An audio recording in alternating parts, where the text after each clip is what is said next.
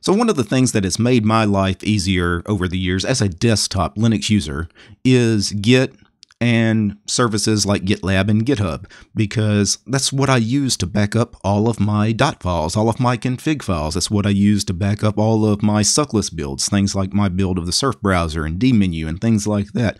I just push all that stuff to my GitLab, and it's there. I never have to worry about losing it. I never have to worry about what if the hard drive fails in this computer. What if some catastrophe happens? I don't have a local backup. It doesn't matter. It's all on my GitLab, and it makes distro hopping so much easier. Those of you that distro hop a lot, now I don't distro hop much these days, but those of you that distro hop every few days, if you are not using Git to store all of your config files, you have no idea how much of a headache you are causing yourself by not using something like Git and GitLab. So today I wanted to show you my usage as far as Git and GitLab. I have some pretty basic needs, but I do have several repositories over on GitLab, and I will show you how to get started. And I think you guys will find that it's much easier to get into Git than some people make it out to be. I think a lot of people put learning Git off for a long time because they think, well, it seems complicated. When you watch people do it, it's all command line stuff, and some of the commands may not make sense to a new user. You don't really know what's going on, and it can seem scary, but it's really not. I promise you, after watching this video, you guys can have your own GitLab repository set up, and you can start backing up your .files today. So the first thing you probably want to do is just go ahead and sign up over at GitLab. So if you don't have an account over at GitLab, sign up. Once you have an account, such as my account here, you see personal projects. These are all the repositories that I have created. Well, these are 10 repositories that I've created. I've got a few more than that. If I go to projects and go to your projects, it will actually list out all the repositories I have over on GitLab. Now, when you sign up, after you've got your account, what you want to do is you want to create a new project. Basically, this is a new repository. And this repository, I'm going to call it test. Yeah, we'll just call it test, and the project slug, which is the URL. So your URL, of course, will be gitlab.com/whatever username you created / and then the project slug. Test is fine. You need to create a project description. I'm going to say this is a test for my video. All right, and then what is the visibility level? Do we want it to be a private repository, meaning nobody can see it but me? Do we want it to be public so everybody can access it? Unless you have a real need for it to be private, most people probably are creating public repositories. Typically, you want to create a private repository if you shouldn't be doing this anyway because it's immoral, but if you were creating proprietary software, closed source software you didn't want to share with the public, or maybe you had some sensitive information, but most people that are working on open source projects, of course, are doing everything out in the open in public repositories. Now, you can also tick on this box as well, initialize the repository with a README. So any repository you create, if you ever create a README, it needs to be README all caps .md for a markdown file, or readme all caps .org for an org file. And if you want it to go ahead and just create one for you, you can tick that box on, and later you can go back and edit that readme. And then let's create that project. And that is it. And then it immediately takes us to the test repository I just created. There is a readme file, but there's nothing in it. It's just the title and the description. And we can actually edit this repository if we want. Now let me pull up a terminal. So let's open up a terminal to run some Git commands. Let's start learning the basics of running Git at the command line. First thing we want to do is we created that new test repository over on GitLab. We need to clone it to our local machine. And what you could do is go to the clone tab here and get the URL. Just copy that URL, then go back to your terminal, and then type the command git clone, and then the URL of the repository we want to clone. And in my case, it's that test repository. And then it clones it, meaning that wherever we were in the directory structure, I was in my home directory, there should be a test directory there now, because that is what we just did. We cloned that directory. I can cd into test, and when I do a ls, you see, it's still just an empty directory. It has that readme.markdown still there, but nothing else. We haven't added anything else to this repository. We could edit that readme.markdown. So I could do a vim readme.markdown or nano or emacs, or if you wanted to, you could open up in a graphical text editor like gedit or Kate, whatever you want to do. I could add another line such as this is another, well, if I can type, line of text. And then let me write that and quit.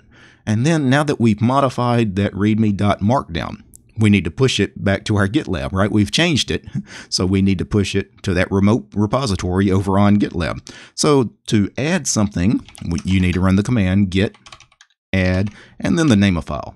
Git add readme.markdown in this case. Now what you could do if there were several things in this repository, several files, and you modified half a dozen of them or however many, instead of having to add each one by file name, you could do a git add space -u, meaning git add all the files that have been modified or updated.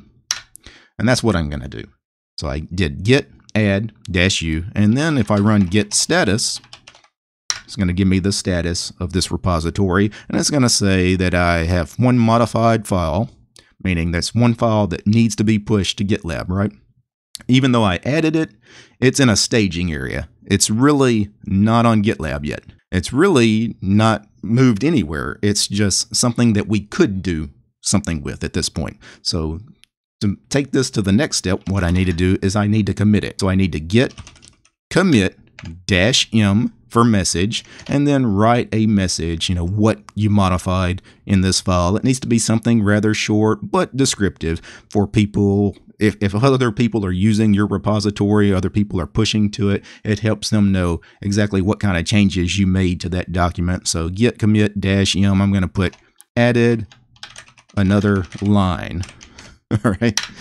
And then hit enter, and it says one file changed, 3 insertions, 1 deletion.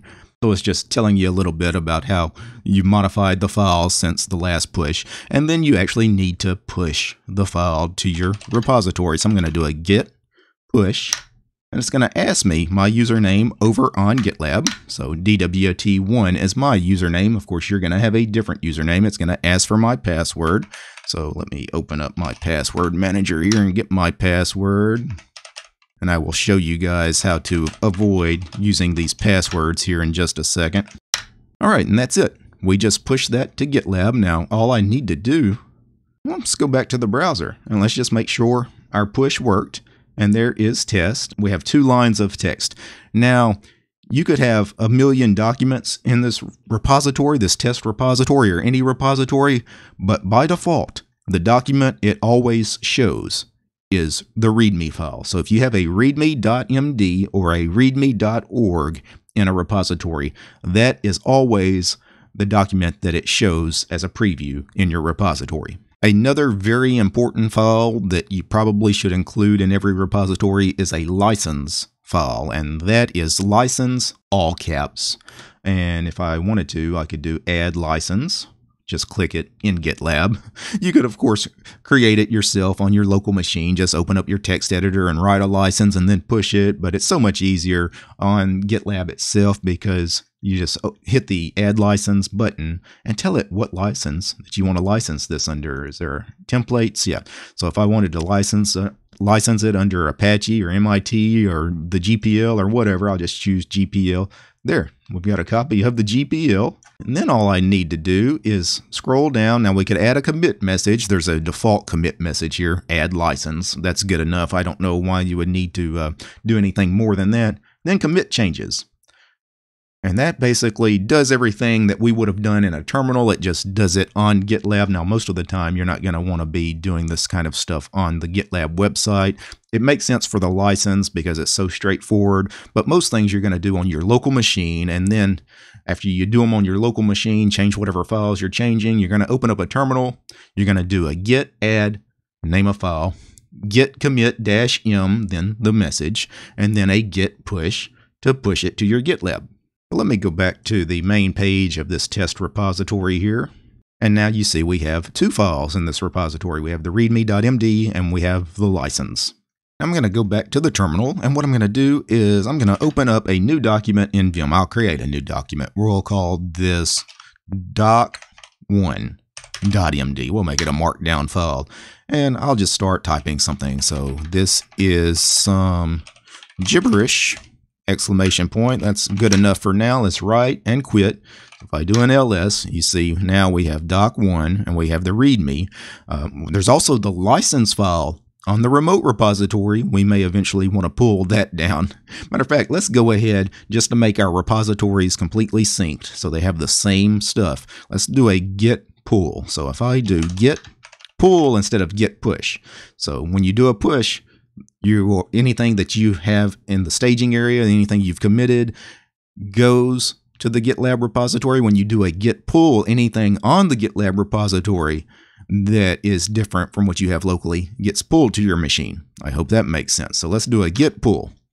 And let's do an ls. And now you see, now I have the license on my local machine. But now doc01 is on the local machine, but it is not on the remote machine yet. So let's do a git add.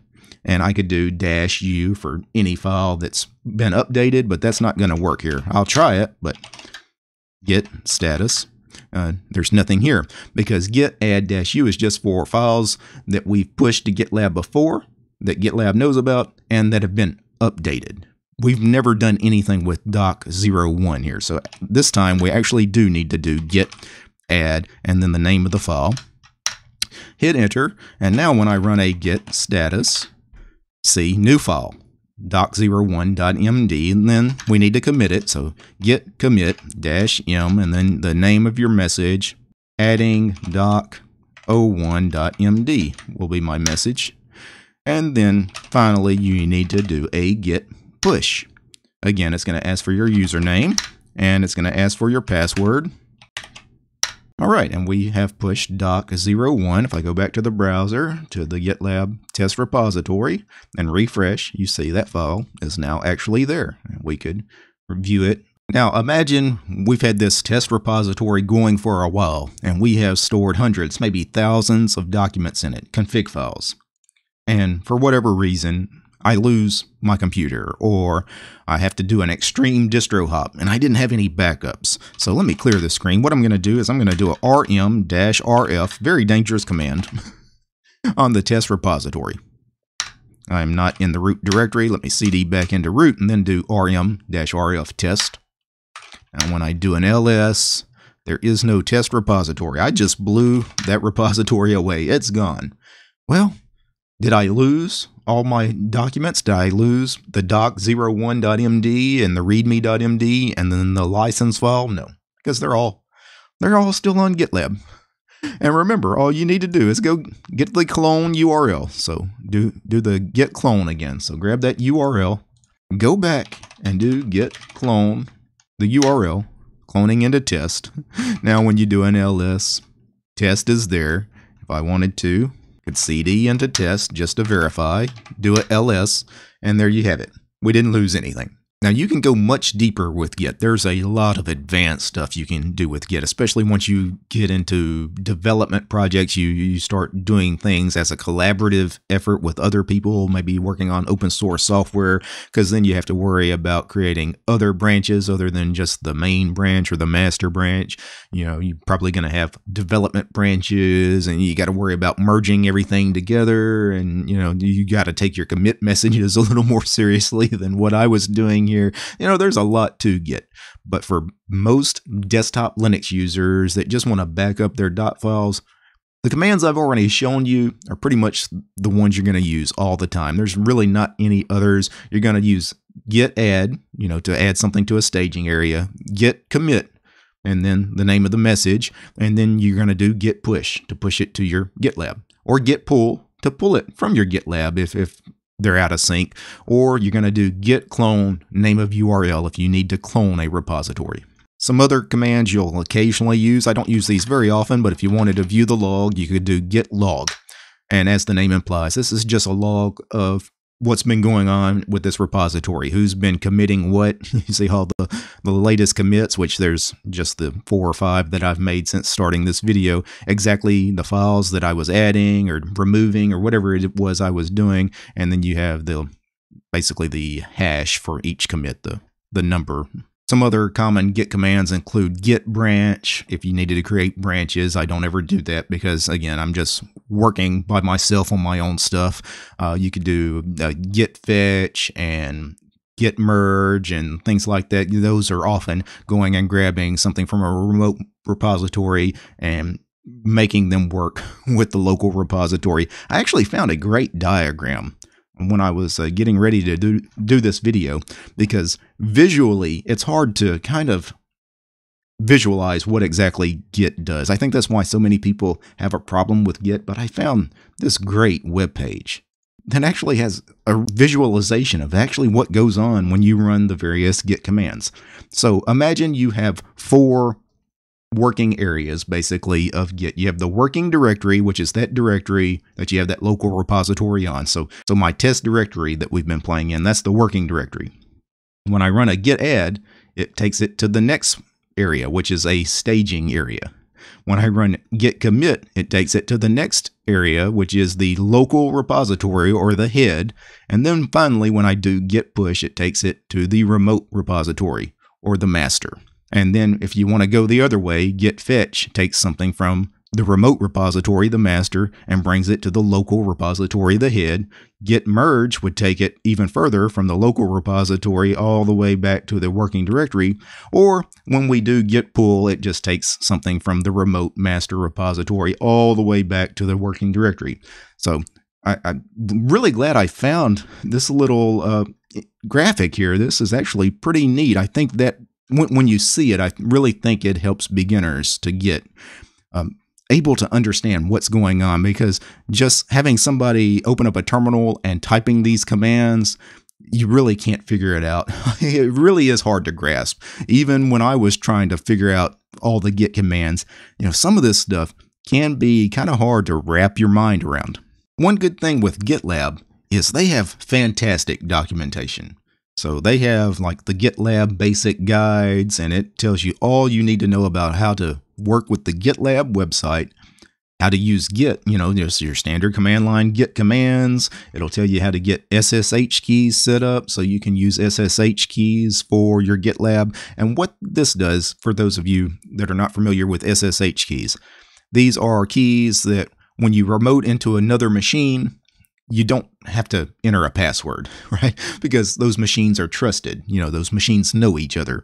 And with GitLab, if you're constantly pushing and pulling and doing Git clones and things like that, you don't want to have to be entering username and password all the time. If you have these SSH keys set up, what it does is when I run a Git push in my test repository, it's going to know who I am because I have the SSH key on my machine here, my local machine. I also have the SSH key on my GitLab account. And so these machines know each other.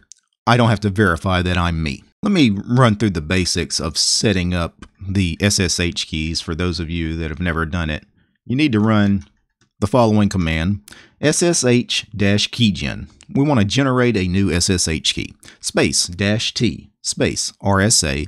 So this is the type of key we're creating, RSA. This is the encryption, space -b for bit size, the number of bits that are going to be part of this key. 2048 is the minimum most people recommend, and it's the minimum that GitLab recommends. By default, if you don't do the -b flag, it defaults to 1024, but for security purposes, to make it a stronger key, you really should do at least 2048, and then give it the -c flag, and then typically some kind of description, typically an email. So I would do something like derek@distrotube.com, and I would hit enter. I don't want to create a new key though, because I've already got one. I cd back into my home directory and I cd into .ssh. You have a hidden folder in your home directory called .ssh. If I run an ls, you see I have id_rsa. That's the file it creates when you run that command. If I open that file, which I won't do because it contains the key, the key is in that file. Copy that key. Then what you need to do is go back to your GitLab page and go to the top right and go down to settings. And let me uncollapse the sidebar here. You have SSH keys. Click on that. And then you have this window here with this box. Paste the key that you got from that file, that id_rsa.pub. Paste the contents of that file into this. And then this button here, add key, is going to turn red. Click add key. And you've added the key. Now, once you've added the key, now instead of using HTTPS to do your cloning and pushing and pulling and all of that, you can use SSH to do all of that, and you will not be asked for a password.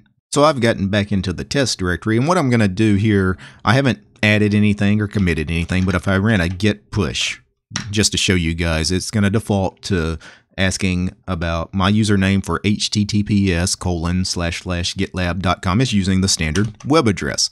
Let's make it use SSH instead. And how you do that is whatever git command you're with, push, pull, clone, whatever, git, push, and then do git at gitlab.com :dwt1/test.git. And that forces it to use SSH. And you see it didn't ask me for a password or anything, and it tells me everything is up to date. There was nothing to do anyway because I hadn't committed anything new. But had I done it with just the standard HTTPS way, it was still going to force me to use a password, enter a username and password, and then tell me everything is up to date. So that was just verifying that my SSH keys are in fact working. So I think that's really where I want to stop with this basic Git and GitLab tutorial today. One thing I do want to mention is my dotfiles repository, which has all of my configs for my tiling window managers and various other programs. This is not a standard Git repository. This is what is called a Git bare repository, meaning my home directory is not really a repository. I mean, technically it is because I push all of this stuff from my home directory on my local machine, and it goes to this dotfiles repository over on GitLab. But you can't really make your home directory a Git repository if you're going to have subdirectories in your home directory also Git repositories, because there's going to be some conflicts. You will occasionally run Git commands in those subdirectories, and Git will be confused. It's like, well, which repository are you running this command on? Are you running it in the home directory that's a Git repository, or are you running it in the subdirectory, which is also a Git repository? So to get around that problem, what most people do is will set up a bare repository.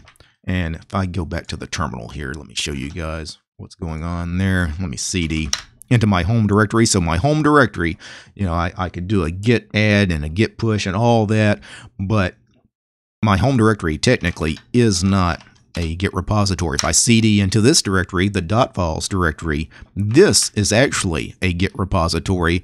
But when you set up a bare repository means this Git repository, this dotfiles repository, stays empty. We're not actually working in this directory.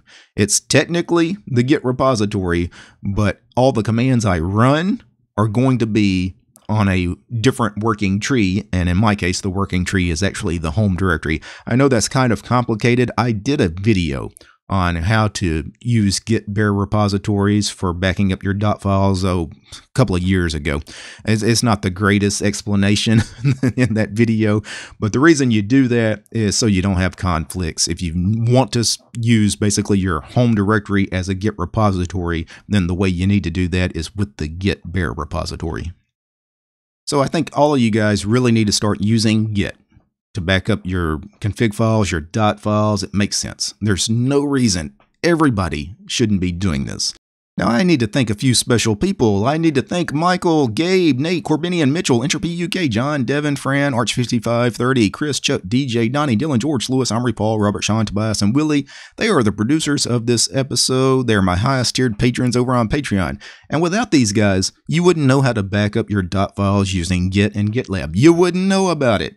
The show is also brought to you by each and every one of these ladies and gentlemen. All these names you see on the screen right now, these are all my supporters over on Patreon, because this show is sponsored by you guys, the community. If you'd like to support my work, check out DistroTube over on Patreon. Peace.